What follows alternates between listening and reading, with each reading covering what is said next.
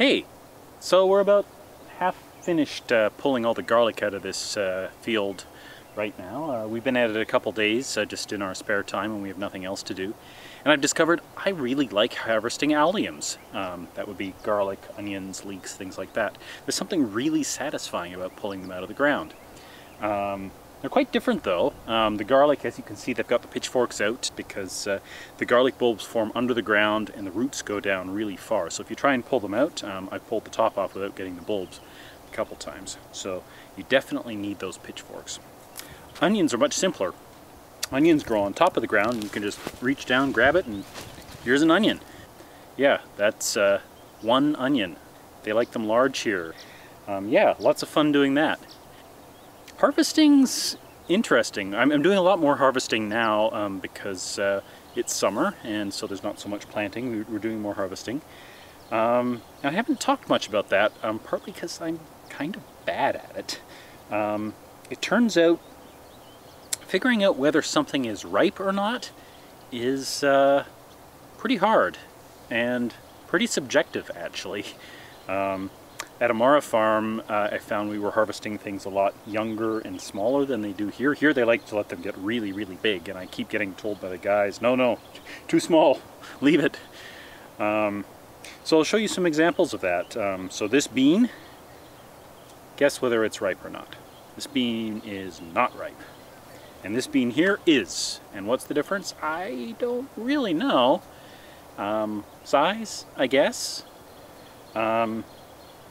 I guess as I've been looking at these things, you sort of get to know your vegetables a bit better. And so you can tell, okay, well, is it ripe because it's long? Is it ripe because it's fat? Is it ripe because it's starting to harden up and it's losing its new green sheen? There's all these different factors that you don't think about. And like I said, it's a really subjective judgment. And I think it's kind of unique to every farm. So I'm learning that. Coming back to the garlic field, I want to share an anecdote that happened a couple days ago that really shows how far I've come working with the other guys here.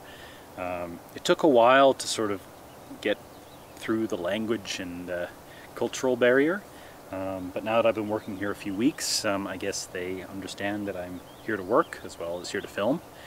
So we were working in the garlic yesterday, and we took a break, and I went in to put on a long sleeve shirt. And I came back out, and Bertie said to me, "Hey Devon, how is it going?" "Well, I'm all right." "You must be cold, you put on a long sleeve shirt." "Oh, yeah, it's freezing." And then I hear one of the other people pipe up, "That's a lie!" And it was, of course. The reason I put on a long sleeve shirt is because the mosquitoes just love this garlic field, and so when you're working in it, you just get swarmed. I had been making a point, I really don't like DEET, I don't like mosquito repellent, and I haven't been wearing it, and I have short sleeves on every day, whereas the Jamaicans, they're in sweatshirts. I don't know how they do it. And so I've been complaining, no, I can't wear long sleeves, I'll overheat, which is true.